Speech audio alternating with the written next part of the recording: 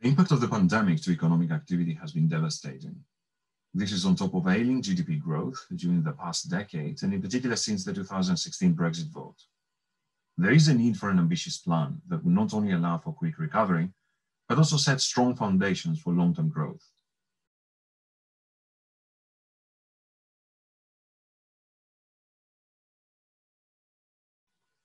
The biggest fear is the increase in taxation would stall investment and stifle growth.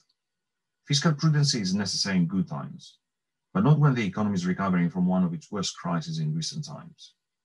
With record low levels of borrowing costs, this is not the time to do anything that might slam the brakes to economic recovery.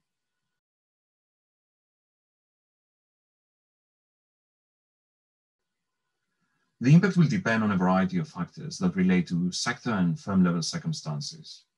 The most obvious ones relate to the firm performance over the past 12 months, its impact on the firm's financial health, and the firm's overall ability to generate funds, either from operations or borrowing, to finance its investment activities.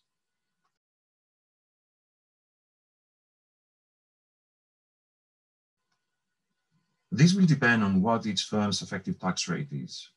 What most people do not understand is that there is a significant difference between nominal and effective corporate tax rates, as many UK corporations do not pay anywhere close to their nominal tax rate. This is because of either government policy, through, for example, rebates and exemptions, or rampant tax avoidance. Tax avoidance has the potential to significantly increase inequalities and would disproportionately affect smaller, less sophisticated businesses. This could propagate the imbalance in economic activity across regions, ultimately derailing economic recovery.